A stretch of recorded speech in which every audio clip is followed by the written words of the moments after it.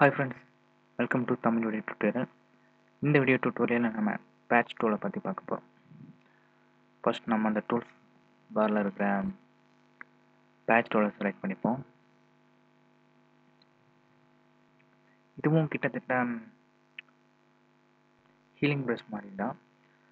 என்ன பண்ணுதுன்னு பார்த்தீங்கன்னா, நமக்கு வேண்டாத சில பகுதிகளை நிற்கிறதுக்கு இன்னொரு இடத்துல சாம்பிள் எடுத்து அதை மேட்ச் பண்ணுது. ஹீலிங் ப்ரஷ்ஷும் இதே தான் பண்ணுது. ஆனால் இந்த பேட்ச் டூல் மூலமாக நம்ம ஒரு ஏரியாவை செலக்ட் பண்ண முடியும். எப்படின்னு பார்க்கலாம். ஃபர்ஸ்ட் நான் இந்த இமேஜை கொஞ்சம் ஜூம் பண்ணிக்கிறேன். இப்போ இந்த ஹேர் தான் ரிமூவ் பண்ண போகிறோம் அப்படின்னு வச்சுக்கோங்களேன். இதை நான் செலக்ட் பண்ணுறேன். கிளிக் பண்ணி கிளிக் பண்ணதை கிளிக் பண்ணாதீங்க, அப்படியே ஹோல்ட் பண்ணிவிட்டு செலக்ட் பண்ணுறேன். செலக்ட் பண்ணிட்டேன். இப்போ இந்த ஹேர் செலக்ட் ஆகிருக்கு. இங்கே உங்களுக்கு பேட்சில் ரெண்டு ஆப்ஷன் கொடுத்துருப்பாங்க, நார்மல் மோடு ஒன்று கண்ணன மோட். இது இன்னும் கொஞ்சம் பெஸ்ட் ரிசல்ட் கொடுக்கும். நார்மல் மோடில் வச்சு நம்ம யூஸ் பண்ணி பார்க்கலாம். இது சரி, ஃபஸ்ட்டு இந்த லேயரை செலக்ட் பண்ணிப்போம். ஏன்னா இந்த லேயரில் தான் நம்ம இந்த டூலை யூஸ் பண்ண போகிறோம். பேக்ரவுண்ட் லேயரை செலக்ட் பண்ணிட்டேன். இப்போ கிளிக் பண்ணி ட்ராக் பண்ணுறேன்.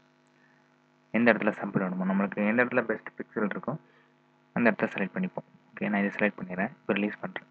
இப்போ பார்த்தீங்கன்னா அந்த ஹேர் அப்படி கம்ப்ளீட்டாக ஹைட் ஆகிடுச்சு. Ctrl+D கொடுத்து டீசெலக்ட் பண்ணிக்கிறேன்.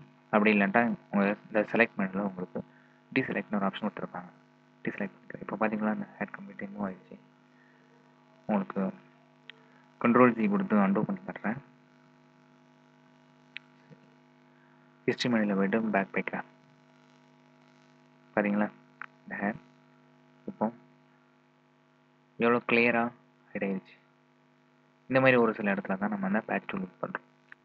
இந்த மாதிரி நம்ம ஸ்கின்ல உள்ள சில ஏரியாவை க்ளீன் பண்ணுறதுக்கு நம்ம அந்த பேட்ச் டூலை யூஸ் பண்ணிக்கலாம். Okay friends, thank you.